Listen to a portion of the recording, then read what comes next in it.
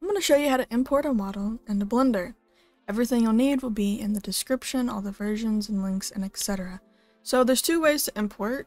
Firstly, when you open up Blender, you want to press A and press del to delete everything in the scene. You're going to go to File, Import, and usually models use an FBX. Sometimes they're objects, but it depends. And this is without using cats.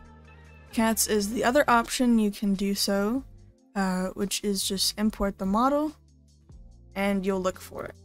An easy way to find a model if it's already in a package like this is you'll click on the model, click on here, and it'll take you, you'll scroll up, and this is where it is. So you want to click on it, right click, show and explore, and then up here in a blank spot, when this highlights, press Control C, and you can either go through cats and paste it up here and press enter and it'll take you there, or you can go to File, Import, FBX, same thing, press it and import.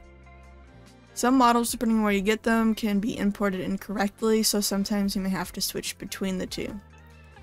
So I'm going to very quickly how to fix your display port as well. So I like to come up here and press the second circle, click on the drop down, change this to whatever one you want, and then drag world opacity here. To fix purple textures, you're going to click on the material, or the mesh, you're going to click on the material, and you're going to go to base color, click there, click image texture, click this little file icon, and the same way we paste it up here, you're going to paste it again.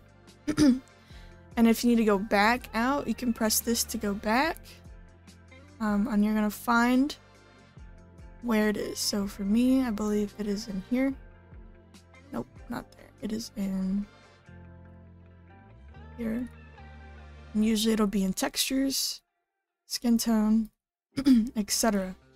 And then now you have your texture back. If you have hair that requires a specific texture, and it involves transparency, you're gonna do the exact same thing. This one doesn't have transparency, but that's fine. We're gonna change this to opaque first. And then if it does use transparency, change it to alpha hashed. Up in the shading tab, you want to scroll out and click a random spot. And sometimes it'll come with an alpha already. You can use that, or you can delete it and drag the textures alpha into the alpha. And then this will be transparent. And you're going to do that for everything else. And that is how you import a model into Blender.